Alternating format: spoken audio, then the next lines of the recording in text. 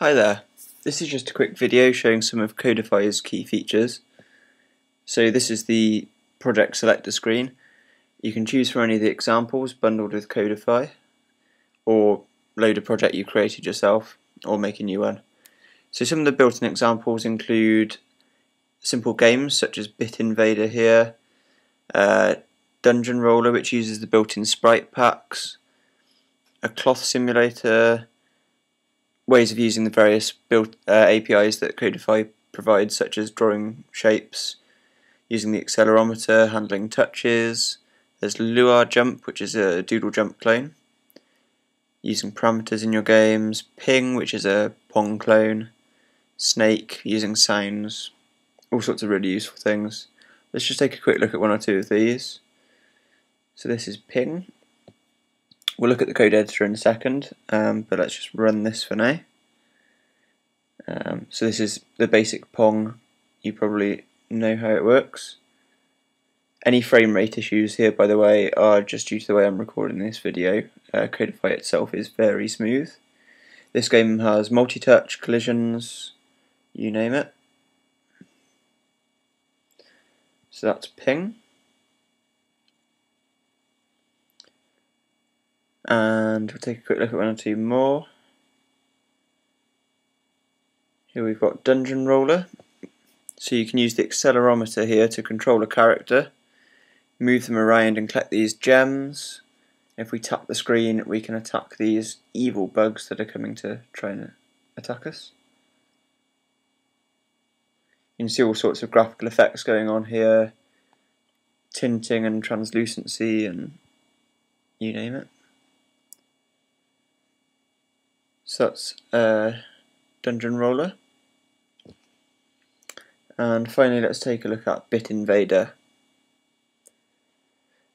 So you can see here in the code editor you can have a whole number of files making up your project, and the code editor itself has got pretty much everything you'd expect from a good code editor. You've got syntax highlighting, line numbers, tab completion of keywords, and there's a whole load of other things that have been added to Codify to make it really easy to use on a touchscreen.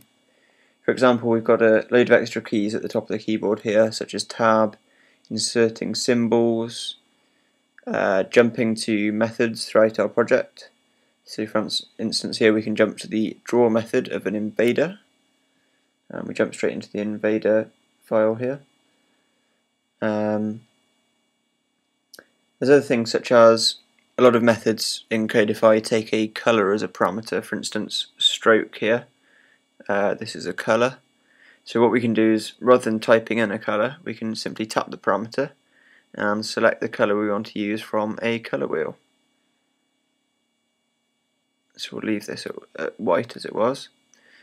You can also change any numerical parameter simply by tapping on it and then dragging up to increase or decrease the number.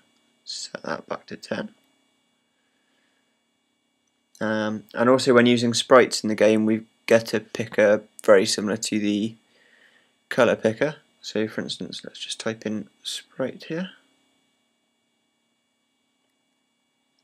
If we tap the parameter, we can choose from all of these built-in sprite packs, and they're really high quality sprites.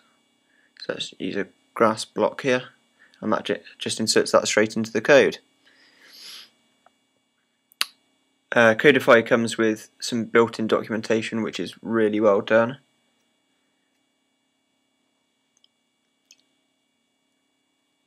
It takes a second to load here. I think this is just due to my screen recorder, but it's normally nice and fast.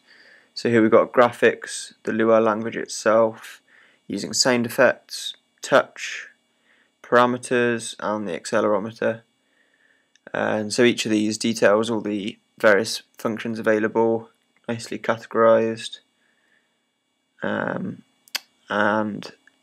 complete with list of all the parameters you can use and some examples, and it's all really nicely done.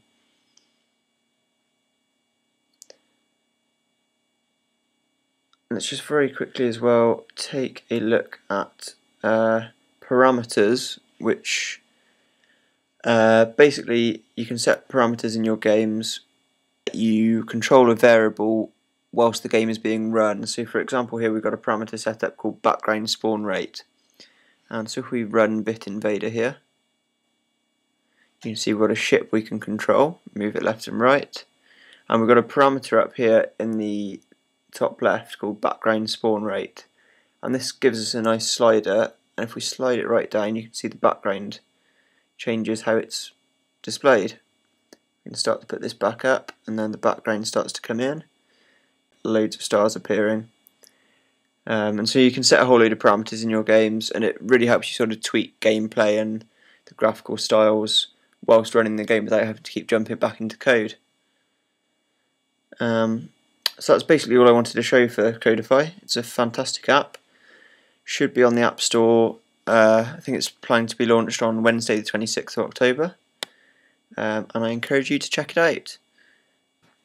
If you want more info on Codify, you can check out the blog post I put together, a link to which I'll put in the description of this video, and I'll also put in there a link to the creator of Codify, Simeon Nazalowski of 2 Lives Left.